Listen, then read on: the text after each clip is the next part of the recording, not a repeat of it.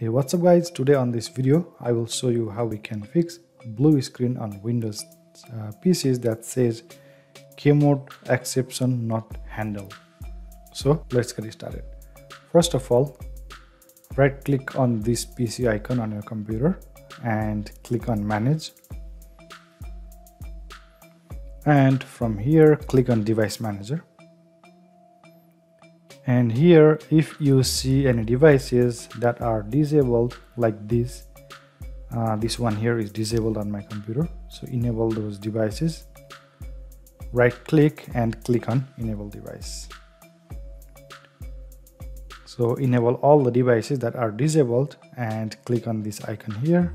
And now you have to update any drivers if those drivers are outdated. So for that, click on any driver and click on update driver. Click on search automatically for updated drivers. So like this, you have to update these drivers if any of those drivers are outdated.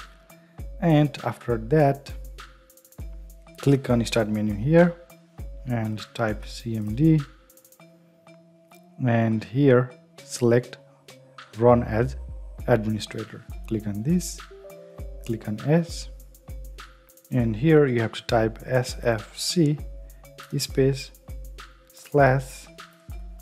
/ scan now and press enter. So this will take some time. So after the scan is completed, you can close the command prompt and restart your computer. So after you restart, the problem will be solved.